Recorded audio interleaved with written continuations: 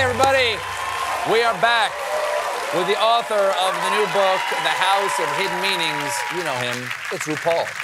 Okay, you've had a lot of different jobs. One of the things you write about in the book here, the House of Hidden Meanings, is that I love people who had a lot of interesting jobs when they were younger in the show business, because everybody's just hustling and scrambling, trying to keep going while they're trying to figure out what their voice is and what their play is, and within this great game that we all do. You drove cars. Yeah. What does that mean? Well, my brother-in-law would flip these European cars, and I would drive them from Atlanta to San Diego, actually all over the United States. And That's a long drive. It's a long drive, but I would drive. I did this for 6 years, so I drove cross country in the United States about 50 times. Wow.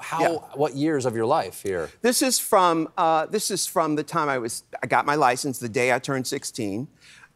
I was till 21 years old. So you're hauling back and forth across the United States at that age in some strange car that you've never driven before. Yeah, no, but I can drive anything. I can drive. I was just driving this bus the other day. You know, I have this.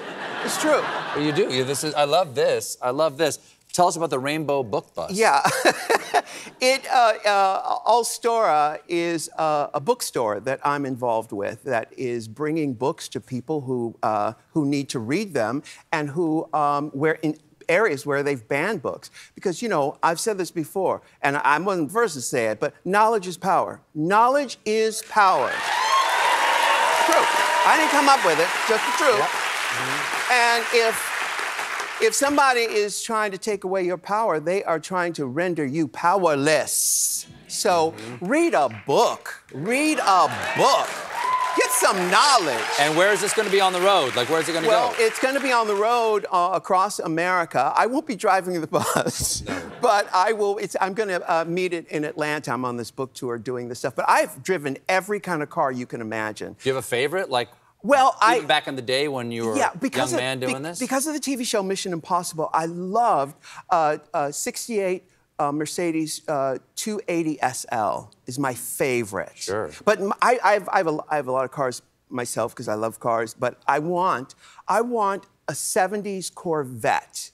What's your dream car? What is your? Do you like cars? I mean, I'm not crazy about cars, but I love a kid. I really wanted a Firebird. Ooh, like the Smokey and the Bandit Firebird? Yeah, I wanted a Firebird. I wanted to be Burt Reynolds. Yeah. So I wanted a Smokey and the Bandit Firebird, or I would really like an old Grand Wagoneer from the 70s. Oh, yeah. With the fake wood panels on the side. Yeah. And probably just like a dashboard that would go right through your skull. Like, it's such a dangerous thing. But I've driven one of those before, like some friends out in the country, and I go, I have to have this car. So beautiful. And then every time I'm about to buy one, everybody's like, do you really want that car? Yeah. Because you're going to want it to work, and that's not going to work. No.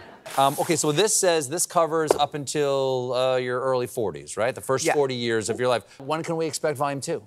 That's a good question. Well, this took 3 years for me to do, so maybe another 4 years. All right. Yeah. Ru, thank you so much for being here. I love you. Love you too, Ru. Thank you. House of Hidden Meanings is out tomorrow. RuPaul Charles, everybody. We'll be right back with the best-selling author